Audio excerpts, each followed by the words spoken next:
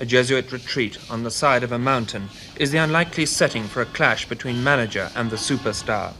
For Pelé, sleep is escape from 1,000 goals and 4 World Cups. Brazilians say these legs are 10 years older than the upper body, and Saldanha would like to rest the veteran star who is out of form. Football management is a modern science in which nothing is left to chance. There's a special kit for every occasion. The symbol of emancipation to the lucky ones who will wear it is a jersey emblazoned with CBD, the Brazilian Football Federation. Saldanha, chastened by a loss against the Argentine, begs his team for victory in the return match in Rio, and a listless Pelé is asked to adapt his game to a defensive role by tackling back.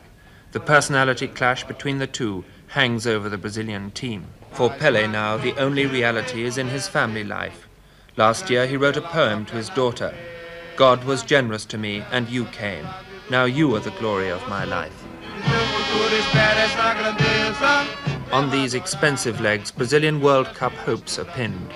Pelé's legs alone are worth over £100,000 a year. Pelé is more than a symbol in Brazil. He smiles from 1 million hoardings. He scissor kicks for commerce. In Brazil, Pelé gives you good mileage.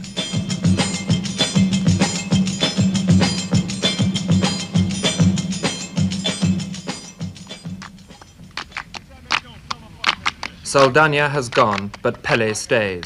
For Pelé and his comrades, the only escape from intrigue is immersion in physical preparation. Every day, twice a day, the Brazilian squad come here to train. But on the flat green floor of an extinct crater, the Brazilian squad are wrapped in cotton wool. In all weathers, their training schedule is unrelenting. Even the stars are made to train.